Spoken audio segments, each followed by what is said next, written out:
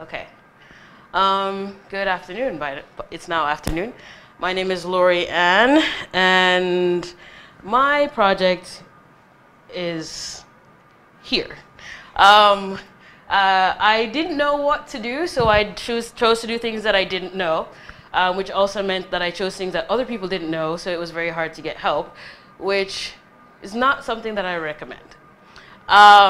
So my idea was to create a tutoring app that would have video and chat and payment and timers, lots of different components.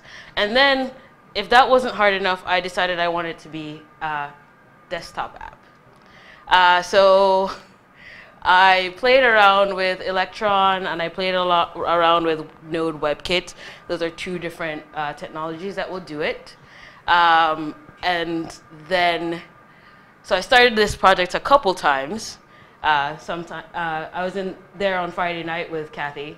Yeah, she got a lot done. I, on the other hand, not so much. But what I have is a Node WebKit app, because I can run Angular in Node WebKit easier than I could in Electron. And what it does is it provides two views for users. There's a broadcast view and a watch view. And in the broadcast view, I can prepare my broadcast and get my webcam to start. And I can start a room. And then it's also a website that you can go to. You can send the person the link to that site so that they can watch what you want to teach them. Funny stuff is I can't get the video to show for the watch right now, but it did take, I used simple web RTC.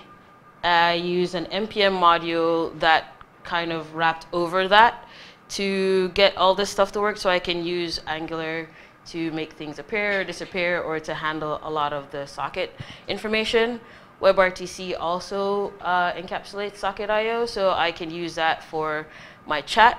But there's a lot of little things that I needed to fix, which I didn't have time for.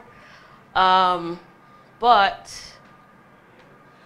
yeah, it's a desktop app that is somewhat responsive, except that it's responsive in Electron, not in Node WebKit.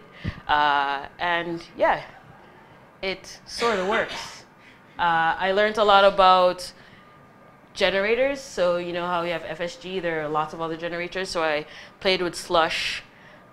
So I know how to use that now. I know a lot of like hardcore stuff, but yeah, not very much to show for. That's everything.